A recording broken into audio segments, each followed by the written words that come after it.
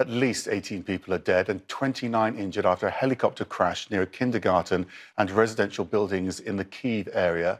CNN's Claire Sebastian joins me now with some more images we've just had in. Yeah, we've got some images from our producer, Brent Swales, who's on the ground there, and it shows sort of the level of destruction from this helicopter. You can see the mangled wreckage. I don't know if we're able to bring those up there. You see it there.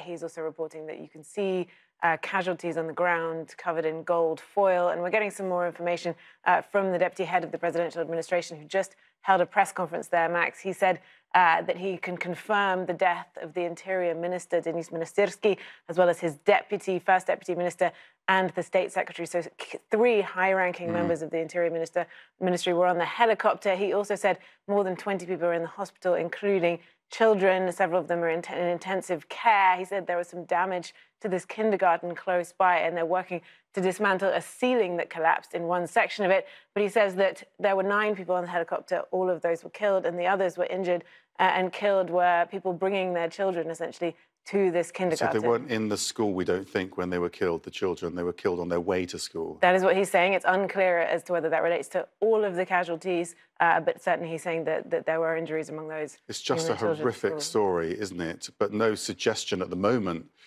of foul play.